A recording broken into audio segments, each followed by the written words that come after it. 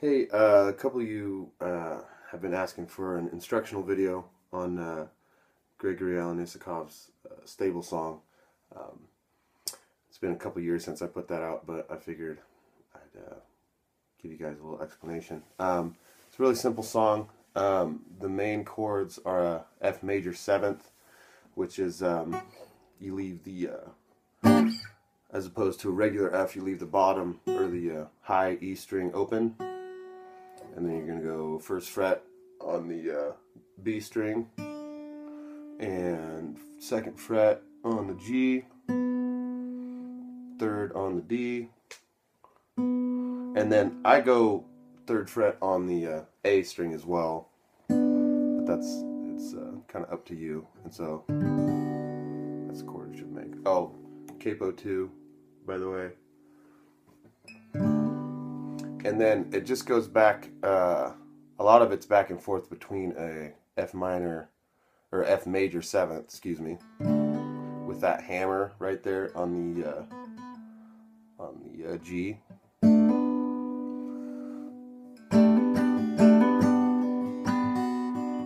And in between that and a C add 2, which is, it goes in between that to just a regular C, and then a C add 2 is technically you mute the top E string, but I play that just for a bass, a G bass. And then yeah, that's basically the intro and most of the song. Show it, you're just hammering on that G string as you're strumming, so it should kind of sound like this.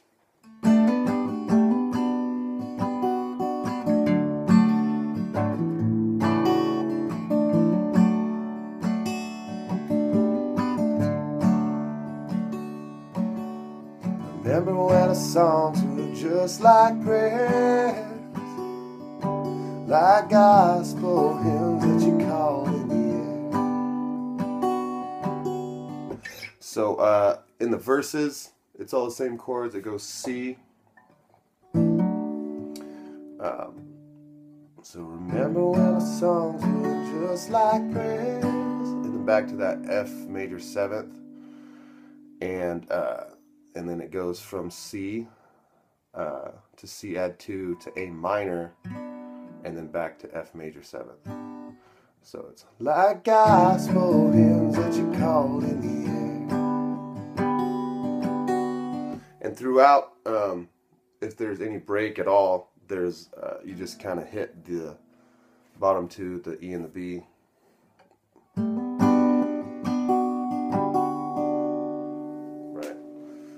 That's kind of just a little theme that he has throughout the song. In the choruses,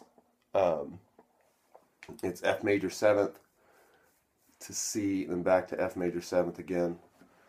And so it goes. Ring like silver, ring like gold. And then back to C. Ring out those ghosts. And then it's kind of the same as in the chorus, because it goes from C to C add 2 to A minor to F major 7th again. So it goes, ring out those ghosts on the Ohio. Ring like a clear day wedding bells. You were the belly of the beast or the sword that fell. Never tell. And then in between the verses and the chorus, it kind of varies in length. I don't know how many bars off the top of my head, but if you just play the intro in between, you should be fine. So after the chorus, going into the bridge, I think it's a little shorter, but so the belly of the beast saw the sword that fell.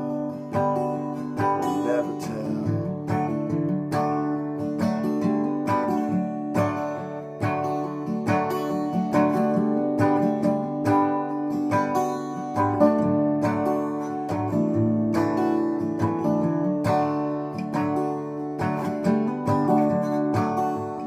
And then the bridge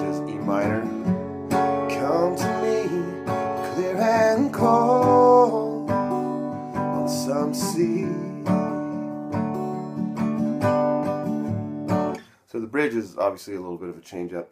It starts with the E minor. You all should know what an E minor is. And back to that F major 7th.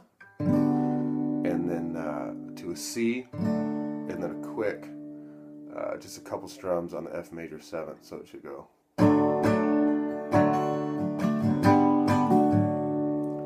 And then twice. And then the second time you end on a G though. So watch the world spinning away like machines.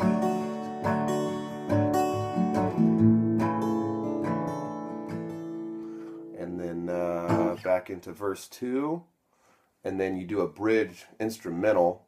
You know, that's kind of long instrumental. I believe you play through the bridge, twice. Yeah.